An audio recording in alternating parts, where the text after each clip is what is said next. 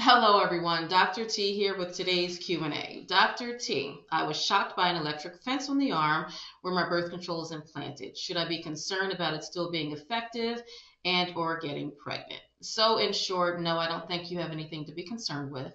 I would though get it checked just to make sure that it was not damaged. And next question. Hey, Dr. T, I've been taking metronidazole for BV for 4 days now. And on my third day, I had unprotected sex. Should I restart my treatment even though symptoms stopped on day two? Well, you should definitely restart your treatment. And for the duration of your treatment, it is always recommended that you refrain from sexual intercourse. Keep in mind that men carry the bacteria on their penis, so you, in effect, got reinfected with BV and would continue to be reinfected. Additionally, your partner needs to be treated for it as well so that he's not reinfecting you. All right, Dr. T, I'm 61 years old. I was sprayed by a skunk, bathed in tomato juice, but it irritated my vagina, and my husband is complaining about the odor between my legs. So let's first talk about the tomato juice. It's a myth, it does not work.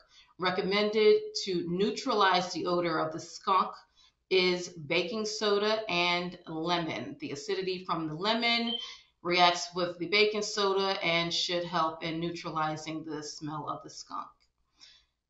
Dr. T, please help. I take metformin and phentermine. I'm 5'2", 186 pounds, and I've been noticing wetness in my panties. Then some bright red bleeding. I've not had sex in 2 years. Should I go to the ER? Honestly, I would not be that concerned that you should be going to the ER. You should schedule a follow up with your OB just to make sure that your hormones are stable. But what I'm expecting is that they're not, and this is why you're having some spotting. I don't think there's any cause for immediate concern. Hi, Dr. T. I just decided to lose my virginity and have sex for the first time.